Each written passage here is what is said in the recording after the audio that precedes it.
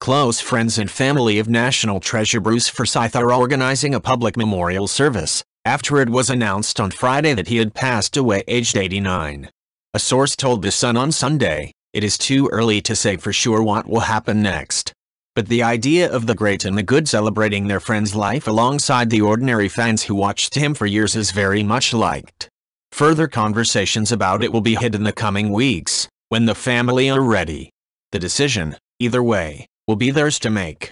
Bruce's death was announced on Friday, and his beloved wife of 30 years Wilnelia, 59, and his 6 children were by his bedside.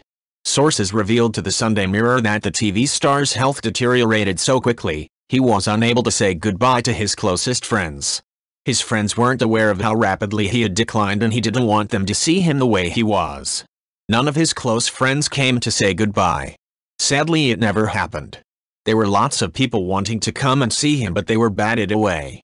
The source said all of Bruce's children from his 3 marriages, Julie, Debbie, Laura, Louisa, Charlotte and Jonathan Joseph, JJ, had rallied round his wife Winnie at their Surrey home. The insider said, "Bruce said goodbye to all his children and to Winnie, and they were all there at the time he died." Celebrity tributes have poured in on social media for Bruce, with his Strictly co-hosts Tess Daly and Claudia Winkleman among the stars posted their sadness over his passing. If you like this video, please leave a like and subscribe.